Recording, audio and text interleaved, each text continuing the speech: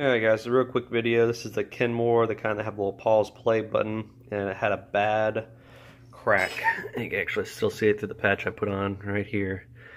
Where the drum was shaking a lot from these, I haven't replaced them yet, I'm about to, these springs going out, and someone left it running for too long with probably too much weight, and it eventually hit the back wall and cracked the back wall. Usually it's a throwaway, but I started doing this and it seems to be working well.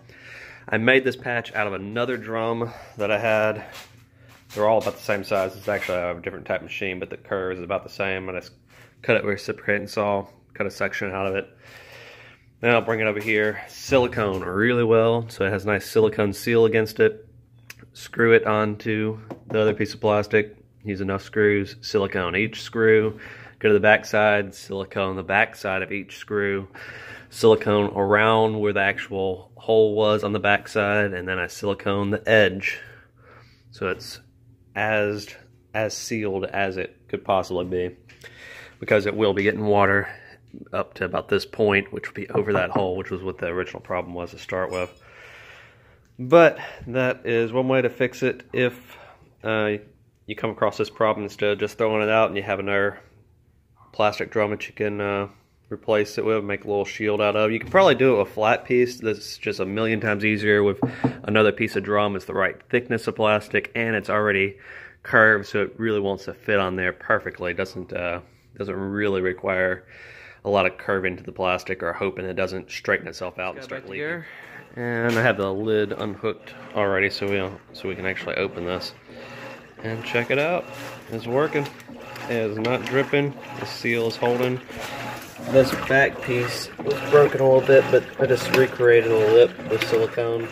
That's for where the pour valve comes in. If it accidentally hits there, it won't spill over.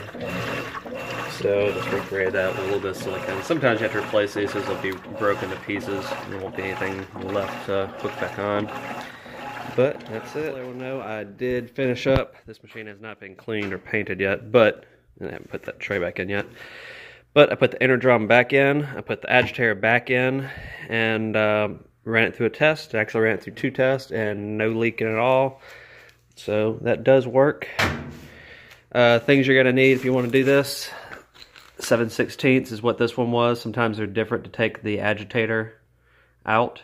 After that, there's this tool, drum remover. I can't remember exactly, I'm sure it has another name.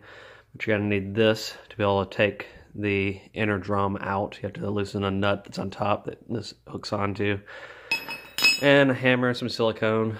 I had some pliers for a little bit to move some stuff around. That's about it. If you guys have any questions, please put them in the comments below. If you like this video and helped you, please press the like button.